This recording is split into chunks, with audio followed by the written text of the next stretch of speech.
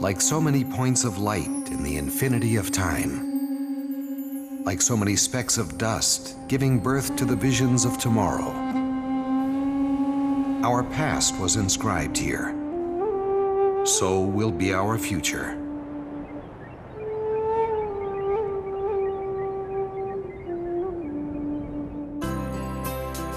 David Ben-Gurion dreamed of a university at the desert's edge that would tap the energy of a new nation.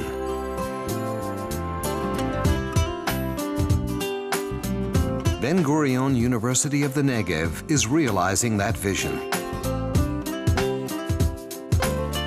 Its people are scientists and physicians, scholars, educators, and researchers, exploring the frontiers of knowledge.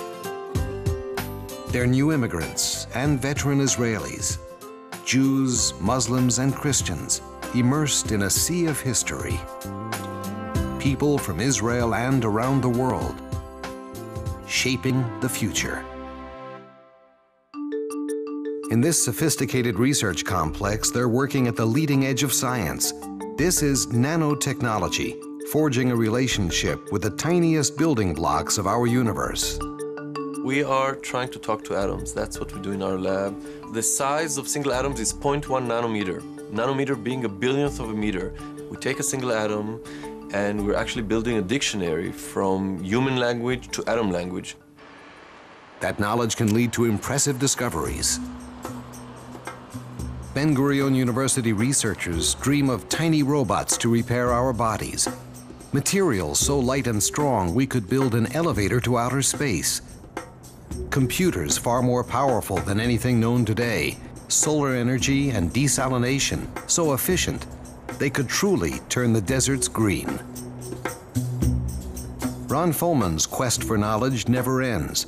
He's one of many talented researchers drawn back to Israel by the university from promising careers abroad. Coming back to Israel is coming back home. This is my home. I love this land. I love the rocks, I love the soil. I come down to the desert because it has so many intriguing things in it. So this is a real completion of the circle, and for me, it's a fascinating journey. Reaching and exceeding the limits, they're at the core of this university's character. On campuses in Beersheba, Stable Care, and Eilat, in the natural sciences and medicine, business management, engineering, and the humanities, its people are focused on new horizons. As they look forward, they also reach out to the people of Beersheba and the Negev. More than a third of all Ben-Gurion University students volunteer in the community. Pharmacy student Magali Majal spends several hours each week with a 10-year-old boy named Sneer, providing help he can't get at home. The university really encourages volunteering to raise the level of the city and to contribute to its people. It's very successful. I would say this is the university with a heart and a mission. People are devoted, committed, whether to university or to Israel in general. Now we are considered the best undergraduate university in Israel. We have many, many candidates that choose us over other universities. The mission now is to strengthen graduate studies, to make Ben-Gurion University a leading research institute. Excellence means preparing a new generation of leaders steeped in knowledge and rooted in enduring human values. The university's Joyce and Irving Goldman Medical School at the Faculty of Health Sciences leads the way in research and clinical practice, while its Medical School for International Health, in collaboration with Columbia University, attracts students from leading schools abroad. It takes on the challenge of health education and disease prevention in harsh surroundings. Rania Okbi takes that challenge personally. As she brings healthcare to Bedouin tribes in the northern Negev, she's realizing a childhood dream. When I was 6, I was, people used to ask me, what do you want to be?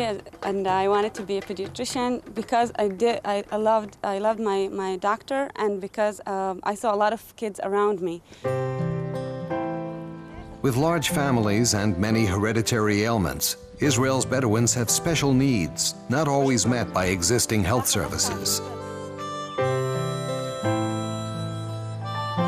I wanted to help people when they're sick. I wanted to help people when they need help. And I'm not talking only about medication. When a person is sick, he needs someone to listen to, or someone who can relate it to his pain or to his sickness. So I really wanted to be a part of this. That was her dream. In realizing it, she made history. Her patients and their families may not know it, but Rania Okbi, a graduate of Ben-Gurion University's Joyce and Irving Goldman Medical School, is the first Bedouin woman ever to become a doctor. The Ben-Gurion University did something very special to the Bedouin. 7 years ago, there were only 5 female students at the Ben-Gurion University. Now we have about 200 female students.